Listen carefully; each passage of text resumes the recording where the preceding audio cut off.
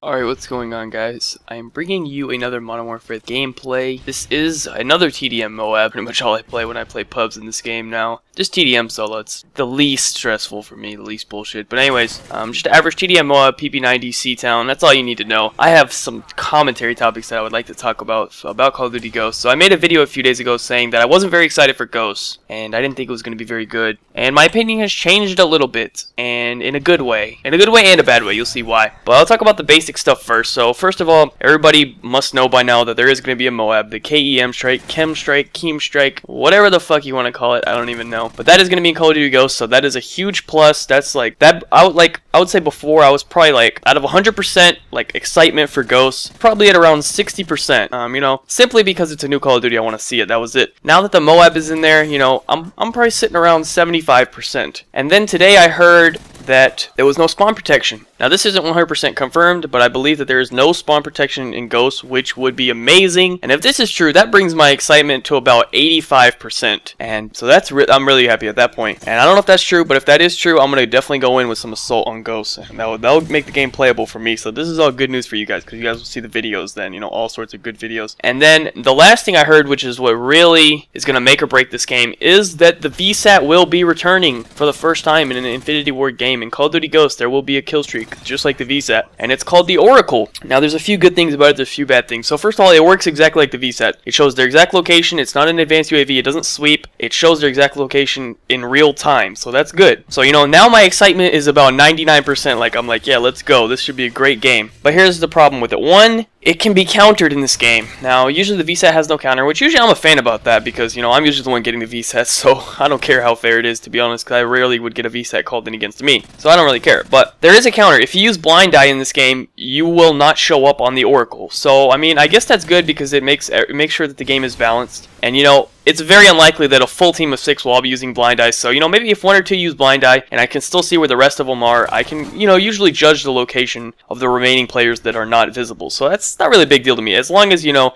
like in Modern Warfare 3, all 6 people would use Assassin, and you would just have no clue where anyone is. That shit was really annoying. So that's fine with me. Now, here is the problem that arises for a few reasons. One is the Oracle is in the support strike package. Yes, you fucking heard me correctly. It is in the support strike package. So any Randy, McScrandy, no thumb, terrible player can get himself a VSAT, which is a problem, a very big problem. Now, this is a problem for 2 reasons. One, it's gonna ruin YouTube. YouTube support gameplays in this game. If that's how it's... Imagine this. Modern Warfare 3, you know, support gameplay was already... It was pretty easy to get gameplay in Modern Warfare 3 because, you know, you had, you know, how much ever extra health with the ballistic vest. UAVs up, you know, spawn trap going, you're running around with every single perk in the game.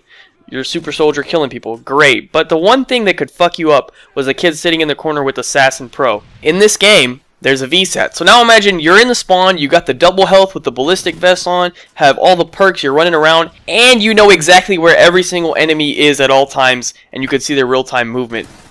That is a joke. Like, do you understand how easy it's going to be to get gameplays in this?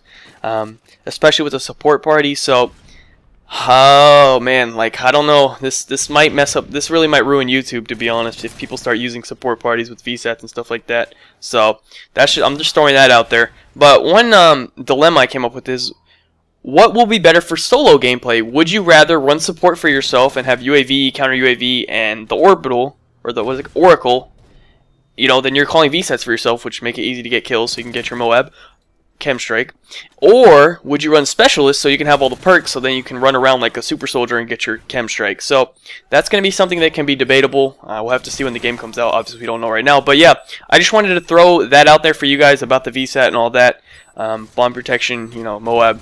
I'm sure you guys already knew about the MOAB, but anyways, that's pretty much it for this video, guys. Hope you enjoyed. Leave me your comments below. I'm interested to see what people think. I think this is either going to make the game amazing or it's going to make the game complete shit. So they may have fucked up or they may have done a really good thing. We'll have to see. Only time will tell. So yeah, that is it for the video, guys. Thank you guys so much for watching. Be sure to leave a like rating if you enjoyed. Subscribe if you are not already. Follow all the links in the description, my Twitter, Twitch, all that good stuff. And other than that, I will catch you guys later with another video. Have a good day and peace out.